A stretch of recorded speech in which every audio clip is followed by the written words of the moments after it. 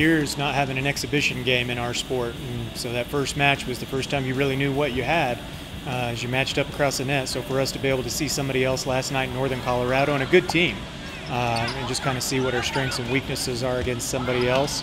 And then to kind of follow that up tonight, really to just let our kids feel what playing through a weekend is going to be like. You got a match last night. We kind of came in and did a few things this morning, and then we play again tonight.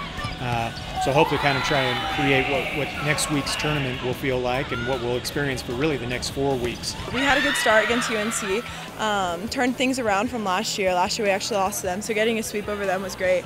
And then, you know, we have a competitive gym environment anyways during practice, but being able to get out here and perform in front of the fans makes us really look forward to the rest of the season. These first 2 nights have answered some questions, but of course we have a lot to prove this coming season. But I think it's been good to see just kind of the composure that this team will have, and it's been fun to be back. Of course, playing back home is always the best. So.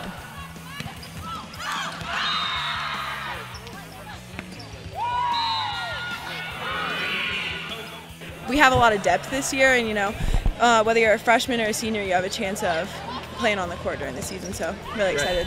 Just getting better, and even if I don't play, just watching the girls and being an emotional support on the bench for them.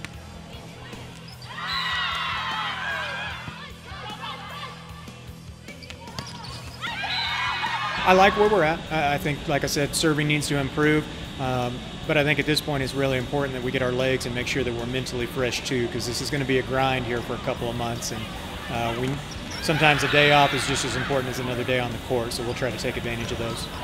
I think we've never really performed to our full potential, so I think this season we're really ready to step up and show what Wyoming volleyball is really capable of.